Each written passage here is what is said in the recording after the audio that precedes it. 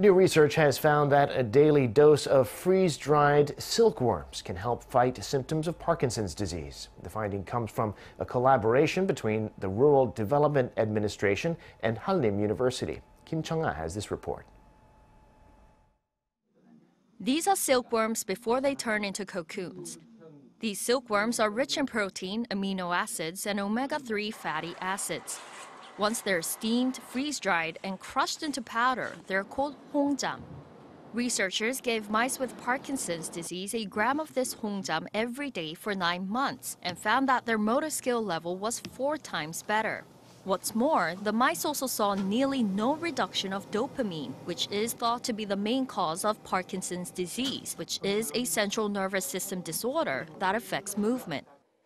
We found that it showed resistance to Parkinson's disease. Various functional components in hongjam, especially protein. Another remarkable finding was that when fruit flies with Parkinson's were given hongjam, their life expectancy exceeded 19 days, up 7 days from the average life expectancy. These results could breathe new life into the silkworm industry. With the development of caterpillar fungus and hongjam, the added value created has tripled and income at farms has increased as well. With that, the government plans to develop hongjam into not only health supplements, but as a potential treatment as well. We have plans to develop it for special medical use food products or supplements, or even all-natural medicine if conditions allow.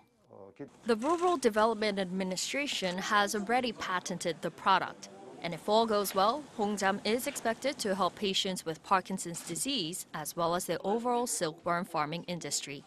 Cheong-ah, Arirang News.